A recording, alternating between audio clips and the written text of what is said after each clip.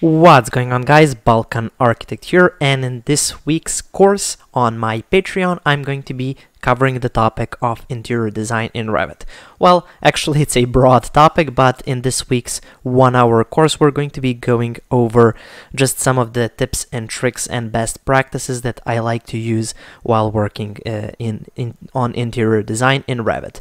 So as you can see over here, I've got this floor plan, and here we've created a new floor plan. I'm continuing on using the house that I've created in my 5-part series or 5-hour course on how to create this whole building, where we've created this complicated floor plan with all of the construction details.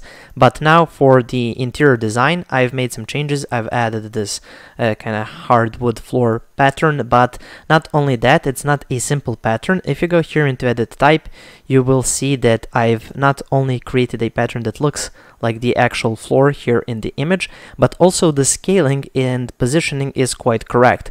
That's the thing that we've set up over here. So as you can see, the whole hatch is overlapping with the material, or the material image. So that's something I show you how to do in this course. Also, I show you how to create some interior elevations. So for interior design, in the end, you need to have interior elevations for pretty much any room or all rooms that you're doing. So here, as you can see, I've got this interior elevation, which is a bit different than the exterior elevation, as you can see. And also here in the project browser, if I scroll down, here we have elevations for interior, and this is the living room. So here we have 4 living room elevations, and if I open those up, it looks something like this. So there you go, that's the elevation. And we also have bathroom elevations as well. Also, I show you how to use the split tool, split face, as well as the paint tool to create different surfaces. So for example, here for this floor, I want to have a separate surface here for the entrance. So if you come in with muddy shoes just to go to the bathroom, you'll have a tile floor, and then the rest of this floor should be hardwood or something like that. So that's why we've created this different region over here. Also, I show you how to do something similar here in the bathroom. So if I open up one of these views, you can see we have a different finish because I want tiles to be just on one part of the wall. And I actually don't show you just one way to do this. I actually show you 3 different approaches to doing something like this. So I show you how to do these tiles just by using that split face option. Also an option where you add a different wall, or alternatively, the best option in my opinion. It does take the most time, but in the end you end up with a wall that you can reuse, and that's this wall that has built-in tile, and it goes up to, well, wherever you set it up, and it can be repositioned. You can change it, make any adjustments that you want, and it will change with the wall as well, and you can use it in future projects.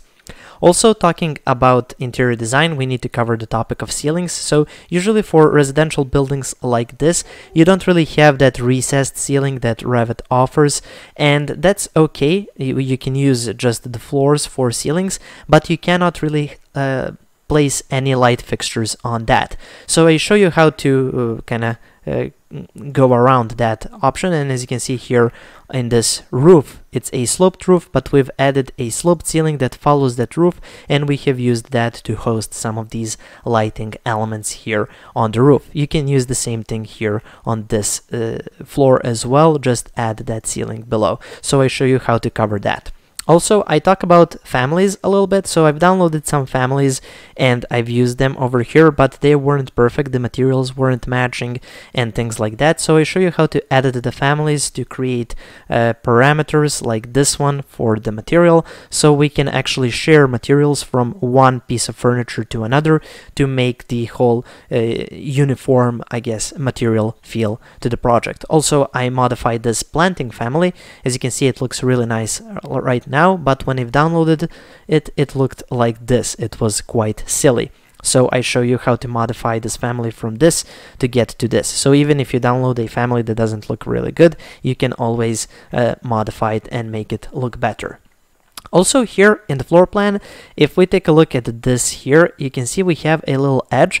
Now this is really important to add a bit of realism. So if I go here in 3D, you can see here we have that little sweep that's kind of covering up the connection between the floor and the wall, and I show you how to do that as a part of the wall. So wherever you use this wall, it's going to contain that little sweep alongside it.